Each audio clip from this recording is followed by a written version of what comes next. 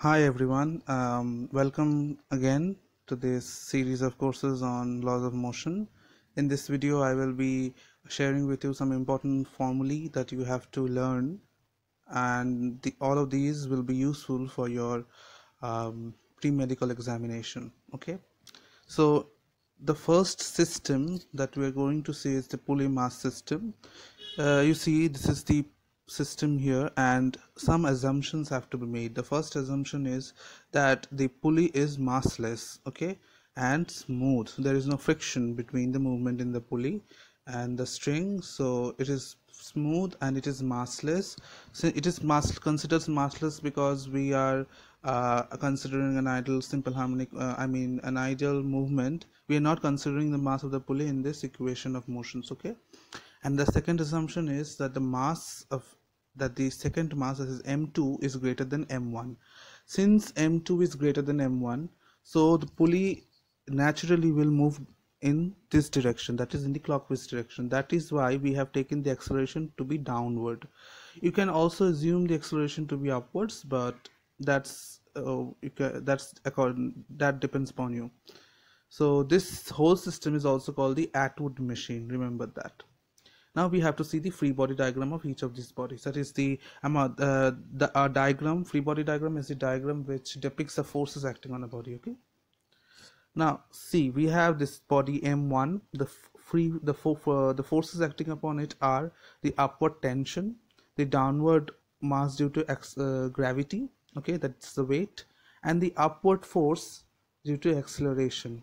See, in the previous diagram, if M1 is moving upwards like this, the tension acts on it, upward force acts on it, such as due to A, and a downward acceleration due to gravity acts on it. Okay, so to maintain equilibrium, that is, equation of motion is given by T minus M1G equals to M1A, because T is upward, M1A is upward, both are in the upward direction. Both of these balance the downward force m1g. Okay, this is the first equation. Now see the second body. The second body is moving downwards, so we have the upward tension, the downward weight, and the downward movement of the body. So m2g minus t is equal to m2a. Okay. The downward weight and the downward motion balances the tension. Here is the opposite. So you have two equations here. If you add these two equations, we get m2g minus m1g is equal to m1 plus m2a, and the tension cancels off because it is positive and negative on each of these equations. So we get from this equation the acceleration of the Pulley mass system is given by this formula. Okay, remember this is very important for your sums. Similarly, from 1 or 2, if we plug in the value, substitute the value of A in either of these two equations, we get the value of T, that is a tension, is also a force, which is given by this formula. Okay.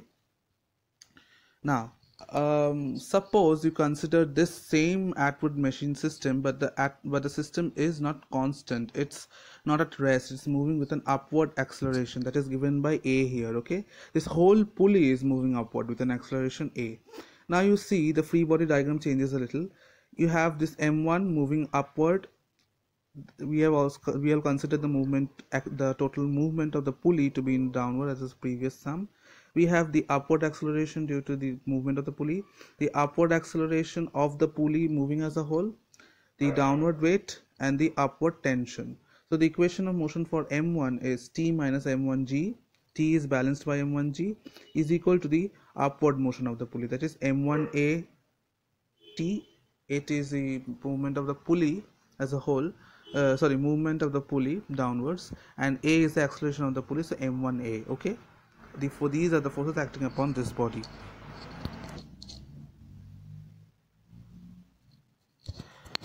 Now we have the same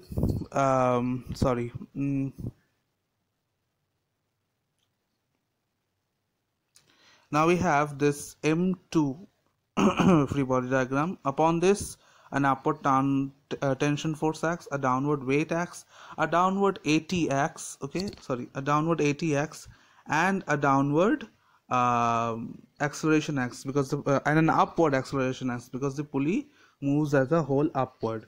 So we have the equation of motion for the second body is m to g minus t is m to a t minus m to a, minus m to a because the pulley is moving upward. Okay, the downward acceleration is taken to be positive here, so the upward acceleration is negative. So if we add these two equations 1 and 2, we get this formula. If you work it out, simplify it, we get the acceleration of the pulley, the body is moving, r is this. It's a slight change from the previous equation. We didn't have this part, this term. Okay, so if we plug in a equals to 0 here, we get the previous formula of the previous system. Similarly, you can also find the tension by substitution. Now we are moving on to a next segment, that is the Lamis theorem. It's a very important formula for concurrent acting forces, coplanar forces acting upon a body. Now it's also called the law of sines. This states that for three concurrent forces in equilibrium, okay, now concurrent forces in equilibrium, concurrent forces mean they act on the same time and they are in equilibrium, that is they balance out each other. So suppose this is a body, okay, this is a body, and there are three concurrent forces acting upon it, that is f3, f1, f2. These are all vector quantities, and f3, f1, f2 are make angles within each other, that is alpha, beta and gamma. So this formula, the theorem, the Lamis theorem states that if three coplanar, that is they act in the same plane, okay, this is the same plane. If three coplanar forces are acting on a particle and it is in the equilibrium state, then we have f by sine alpha, f2 by sine beta, f1 by sine alpha, f2 by sine beta is equal to f3 by sine gamma. And we see these absolute brackets here give the magnitude of the vector. So the value of f1 divided by sine alpha equals to the value of f2 divided by sine beta is equal to the value of f3 divided by sine gamma. Okay, remember this formula. Now let us consider another system. We have three blocks m1, m2 and m3 here. These are being pushed forward with an acceleration a and a force f as a result. So let the contact forces, that is the force arising due to contact between two objects, let f1 be the contact force between m1 and m2, f2 be the contact force between m2 and m3. Okay, let us consider these. So accordingly, the acceleration of the system is, since this body is moving as a whole towards the right, the total mass is m1 plus m2 plus m3, and acceleration is given by force by the total mass, that is m1 plus m2 plus m3. Now let us consider the free body diagram of each of these bodies in consideration. Let us consider the free body diagram of m3. Now m3 is acted upon by three forces. One is the upward normal reaction force n3, the sidewise horizontal towards the right f2 force, that's due to the acceleration, and the downward weight. So we have f2, the contact force between m3 and m2 is m3a, okay, the movement towards the right. Similarly, if we consider the free body diagram of both m2 and m3 together, the contact force f1 is towards the right, n2 is the normal reaction force, the perpendicular upwards, downwards is these two weights. So the f1 accordingly is balanced by a, that is m2 plus m3a, okay, it's moving right. So from these two formulas, f2 and f1's formula, we can get that f2 is equal to m3a. Now you see a is given by this formula, so we plug in this formula inside and we accordingly get this, we accordingly get m3a is this, and f1 is accordingly given by this substitution of the value of a here. Okay, now let us consider another system.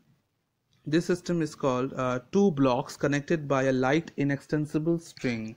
Now light string, because we are not considering the mass of the string here, these are the assumptions for the equations of motions here, because these can change the values of the system. So we are considering this assumption, that is it is light, massless, and it is inextensible, that is there is no stretching or compression forces acting in the string. Okay, so this is the body m1 and m2 connected by a light string, and the body is moving in the right direction because of the force F. So let us consider the free body diagram. The tension is actually mutually acts in a pair. Okay, remember that. So if we consider the free body diagram of M1, we have two and the normal reaction force acting upwards, the weight acting downwards, and the tension towards the right. Similarly, for the body M2, the upward normal reaction force, the downward weight, this rightwise force, and also the leftwise tension. Okay, remember that. So the total acceleration of the body is A, and the force is towards the right. The force of the body acting on the system as a whole is given by this formula, m1 plus m2 into A. But for m1, the body for m1, tension is m1A. Okay, and for the body m2, tension is T dash, that is given by this formula. Similarly, m2A. Okay, just plug in the values of it.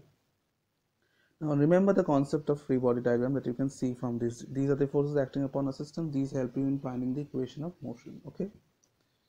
Let us consider another system, that is this inclined plane. In this system, we have two mass connected by a pulley on the top of the triangle, the wedge. Now let us consider the movement of this mass to be in this direction. Okay, the mass m1 moves upward and m2 moves downward. Alpha beta are the angles made by the slopes with the ground, and this is the smooth surface. There is friction, of course, because we are considering practical cases here. Now for the free body diagram of only m1, the body is moving in this direction toward upwards. There is an upward contact force, that is the normal reaction force, the downward weight, and this weight is broken into two components, the sine component and the cos component. Now in equilibrium, we have to consider that the tension, that is the upward due to the string of the pulley, is balanced by the sine component of the weight, that is mg sine alpha, and the normal reaction force is balanced by the downward, you see in this diagram, is balanced by the downward cos component of the weight. So we have T minus mg sine alpha is equal to m1a, because the body is moving in this direction. So m1a provides the acceleration, the force, which is provided by the balance between the tension and the sine component. And similarly, for the body m2, if you see this diagram, is the same. The body is moving downwards. This force is provided by the balance between the tension and the sine component of the body. Similarly, this formula depicts that. So if we add these two, we get the acceleration as follows. Okay, and similarly, if we substitute the value of A, we get the tension of the body. Okay, just simplify it and you will get the answer. Let us consider another system, movement of a car on a flat road, a circular track. These are all dynamics of circular motion. This is a circular road, for example. This is a car, and this is a car, and this is the center of the body, the center of the circle, and you know the acceleration is given by v square by r, always in a circular motion. This is the car is moving upwards, this is the radius. So the free body diagram of the car is given by the upward normal force, the downward weight, and the frictional force, so that the car doesn't topple over. The tires acting on the circular road gives the friction, that is equal to the centripetal force, the force towards the center. Okay, in this direction. So the centripetal force is given by mv square by r, as you know. This is equal to the friction, the upward normal force, and this is the weight. Similarly, if we see the equations of motions, we have the normal force is balanced by the weight, and the frictional force is less than or equal to the static frictional force, that is mu(n). Mu(n) is given by mu(mg). So we can write that mv square by r is less than or equal to mu(s) by mg. Or similarly, by by simplification, we have the velocity is less than or equal to root over mu(s) rg. Now what does this mean? This means that the minimum velocity required by the body for the movement, so that it does not topple over. Remember that, because it can easily this formula less than or equal to root over mu(s) rg suggests that the velocity should not exceed this value, so that the car doesn't topple over, because this is the only value that balances the friction. Okay, so thank you for bearing with me in this lesson. Remember these formulas, these are very helpful for your examination and solving sums. Okay, see you next time.